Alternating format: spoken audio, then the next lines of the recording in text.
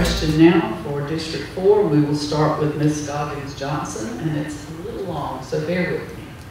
Town Council has agreed to cut a landowner a break on road improvements in a deal that will bring us Sheetz to the intersection of McCrimmon Parkway and Chapel Hill Road. It has given a developer 2 years to pay for $226,725 in road improvements.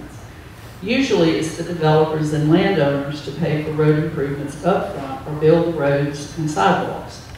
1, will it give the same kind of deals for other developers or businesses or individuals? And 2, if they default, should the taxpayers bear the burden? Very nice question. I think we need to take this situation on a case-by-case basis. The particular location of the Sheetz gas station does not have a roadway that is totally connected through. That's actually where the McCrimmon extension and the bypass project will be.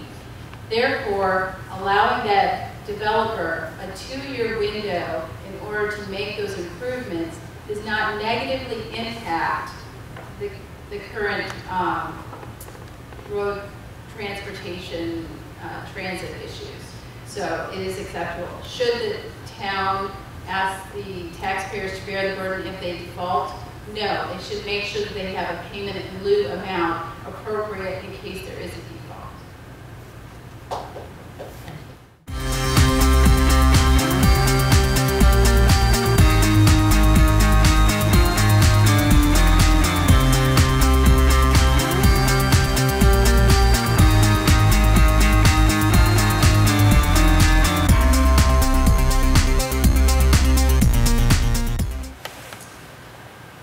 Project manager, and I strongly believe in teams, but I also believe that we have to hold our values fast. So the most important things we need to do on a council is listen.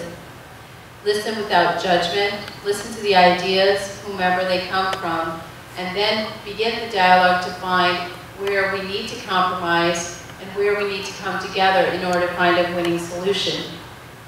I believe that is the way to resolve any conflict and differences. Thank you.